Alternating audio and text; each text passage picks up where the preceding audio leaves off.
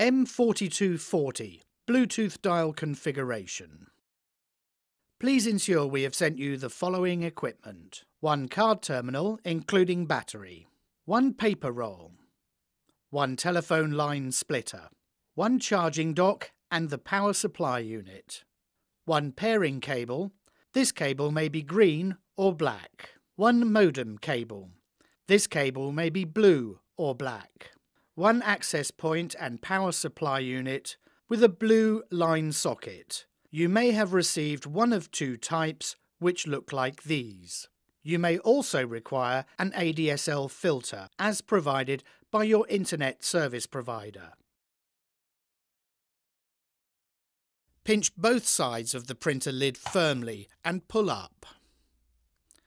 Place the paper into the holder, ensuring that the paper is feeding from underneath the roll, and insert into the holder. Place the excess paper over the screen and close the lid. When the lid is secured in place firmly, you will hear a click. Remove the excess paper. Please note that if the paper is feeding from up and over the top of the roll, the receipt will print blank.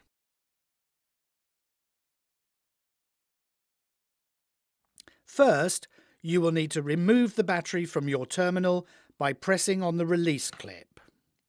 You can then remove the plastic sheeting that is protecting the contacts. To reinsert the battery, lower the battery into the terminal with the small ledge to the left-hand side and release clip to the right.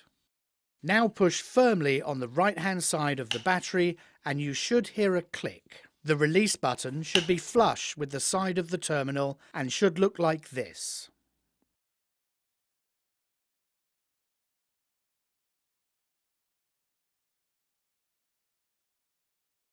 Insert the modem cable into the blue line socket on your access point. You should hear it click into place.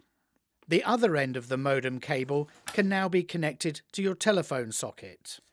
If the telephone socket you plan to use is also going to be used for a telephone line, please connect the splitter provided to your telephone socket and then insert the modem cable into the splitter. If the telephone line is also used for your internet connection, even if the internet connection is connected to a separate socket, you will need an ADSL filter.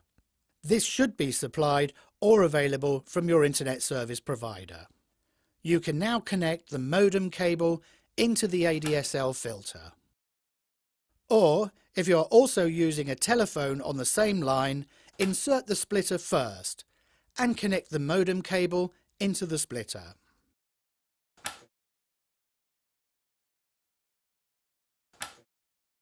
Now connect the pairing cable, also known as a serial cable, to the green serial socket on your access point. This should also click into place.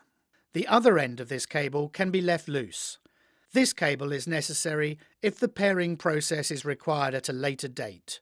The pairing process is outlined in your user manual. You may now connect the cable of one of the power supply units to the red power socket on your access point. Finally, you will need to connect the power supply unit to your mains power supply.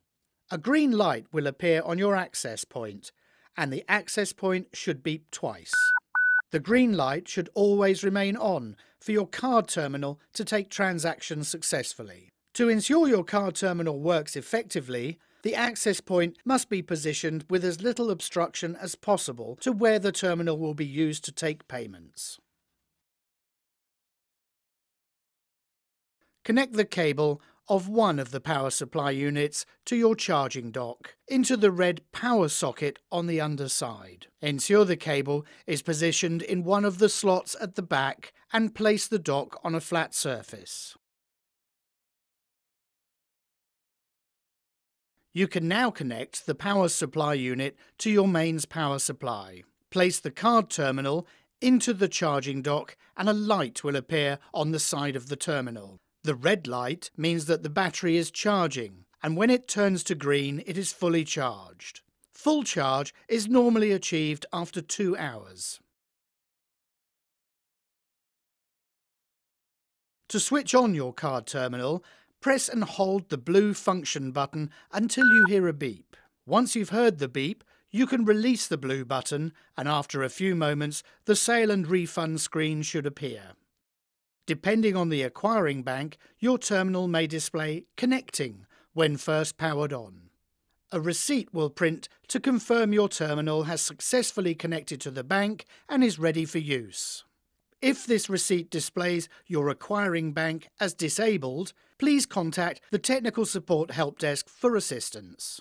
To turn your card terminal off at any time, press and hold the blue function button again until the screen goes blank. You are now ready to begin use of your Spire Payments card terminal.